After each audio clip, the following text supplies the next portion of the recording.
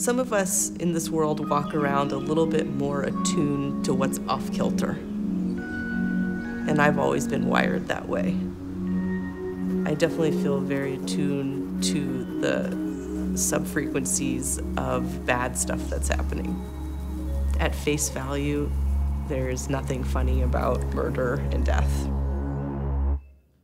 My name is Abigail Goldman, and I make dioramas.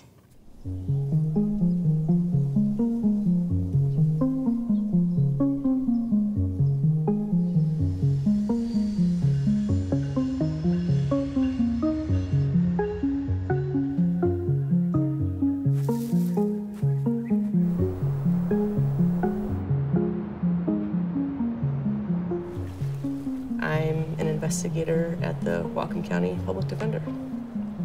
We function as court-appointed attorneys for anyone in Whatcom County that's in trouble.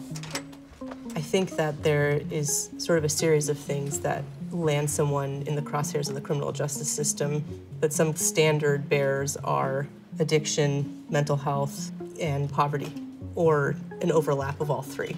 So sometimes we go back in time to sort of research our clients' backgrounds to see how those factors played a role in how they came to be in trouble with the law. My name is Joe Dozell, and I'm Abby's supervisor here at the Public Defender Office. In the Public Defender Office in general, I think we all sort of have a dark sense of humor. I mean, it's kind of how we deal with the content of the cases we're dealing with. We see horrible things in real life. Occasionally we go over to the morgue or view autopsies being conducted, which is always kind of gnarly. But mostly we get photos of crime scenes. I remember as a young child, I found a book of archival crime photographs from the 20s and 30s. And on one hand, they were, like any crime photos, really grisly, and even more so because they're so clinical. That kind of photography always has sort of small details that tell a bigger picture. I remember just being fascinated by the minutia in the photos and what that meant, you know. Yes, there's, say, a body in the bathtub, but there's also like 3 toothbrushes by the sink. So what does that mean? My name is Amy Jones. I am a public defender attorney. I think I get a little desensitized in the line of work that I do, whether that's gore or violence. So it was not off-putting. I actually was very entertained when I first saw her dioramas. Some of it is funny, has some humorous aspects to it. Some of it's very real life. In terms of the kiddo killing the babysitter or wife killing the husband and shoving him in the trunks, that's what we see. The one that I have in my office I thought was appropriate for the juvenile court work I was doing, just as, you know, you gotta find some humor in what we're doing.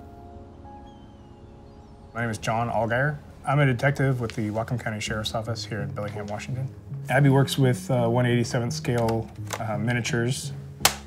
This is basically the same model, the same size as the real life one. It's a very large rifle. And then the little one. I've actually never held one before. That's much smaller than even I thought it was. Well, people want to know about her childhood. You know, what happened in her childhood that led her to this?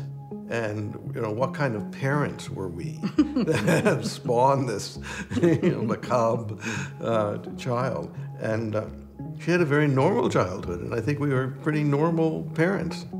She was really just a very sweet little girl with blonde curls and just so cute. When she was in college, she made a quilt and it had the San Quentin death row inmates' photos on it. And she actually got a prison suit, like an orange prison suit, and used that fabric in the quilt. I mean, I always pursued various art and craft projects for my own interest, but never did I think they would be seen outside of my own living room. So back in 2012 is when my husband put a few pictures of dioramas on Reddit, just casually. I was kind of like, so I did something, and you might not be thrilled about this, but You're on the front page of Reddit right now. And there's like 15,000 comments, and about half of them are pretty favorable, and the other half are horrified. So that's a ratio I can work with. What noise does a duck make? Quack, quack. We live very normal, suburban lives. But, she makes little scenes of murder in the evenings when she gets home from work.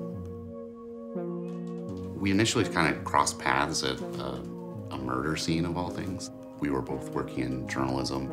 I didn't approach her that day. I didn't feel it was appropriate at that time. So we started dating shortly thereafter. I get asked frequently how long it takes to make a diorama, and it's really hard to pinpoint.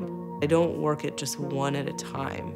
It's all sort of like miniature landscaping and miniature concrete work and pouring plaster of Paris and letting that dry and pouring on grass and letting that dry. And the very final touch is always 2 or 3 brush strokes of red paint. And it's funny, the thing that makes the diorama is the blood, and that is the quickest process. That's just a quick blood, done. I really like having the dioramas be encased, putting sort of a vitrine between the viewer and the work lends itself to a feeling of a contained violence. It's part of what I think makes it kind of amusing, is that it's almost this snapshot of a moment that's captured and bubbled and wrapped up. I know very little about who has my work. Every once in a while, someone will send me a message and say they have a diorama. And I think there's almost a real feeling of like-mindedness because we're starting at the mutual shared interest in the macabre, So it's sort of like we skipped the first date. You can kind of fill in the story in your head. They're little murder scenes and mysteries, and I just fell in love, and I've been hooked ever since. The most recent piece, it's called Tread Water. I call it the shark attack. Most often the reaction is a chuckle. I mean, she grows up in New York City, so she sees shit every day. It's not gonna be anything shocking.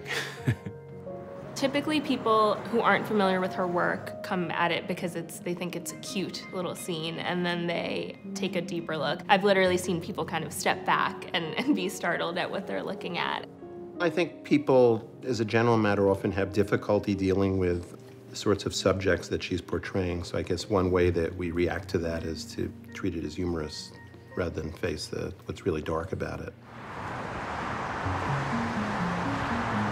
One of the most satisfying parts about making dioramas is giving unsuspecting viewers a little jolt and a surprise.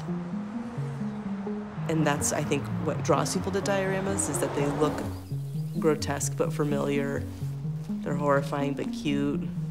They're grim but they're tiny. This was just a thought I had, taking my kid on a stroller walk down by the water in Bellingham, so that I could just leave a diorama somewhere for someone to find. And that sort of incongruous shock between my scenic town that I live in and a tiny little flash of green and gore would just be a sort of fun thing to do to someone. It was just sort of upping the ante and my own personal thrill of scaring people a little bit, or, amusing people a little bit. Hopefully both of those things at once. There you go.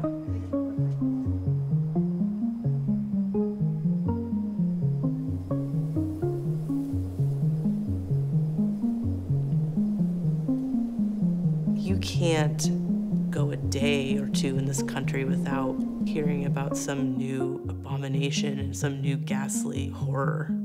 It's almost become our #1 cultural export, grotesque violence. It feels like there is just a fine, vibrating tension and anger under the surface. People like brushing up against their own mortality. And I think the only thing that makes being alive significant is that eventually we're all dead. And I think a diorama is a way of capturing and possessing and containing and confronting that reality.